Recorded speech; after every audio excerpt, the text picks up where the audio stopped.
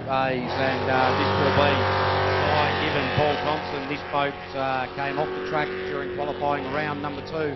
Hopefully they have the jet speed hull all sorted out this time. Sy just really easing it off there that time, coming into the hairpin. And after you have a bit of a crash, it certainly does take the wind out of the sails a little bit. You need to reconfigure your own confidence level, really. Yeah, well, these guys going upside down, of course, and you notice, I'd imagine the width of the track must look like nothing when you're coming back into there again after having an off the time before.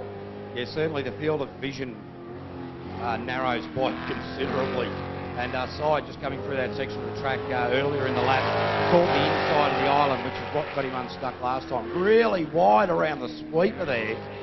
That'll unsettle the boat all the time, because what actually happens is it pushes the water into the tyres and pushes, when the water comes out of the reverb, starts affecting the hull handling. So not too sure that wide line is a particularly good one there for Sy Given.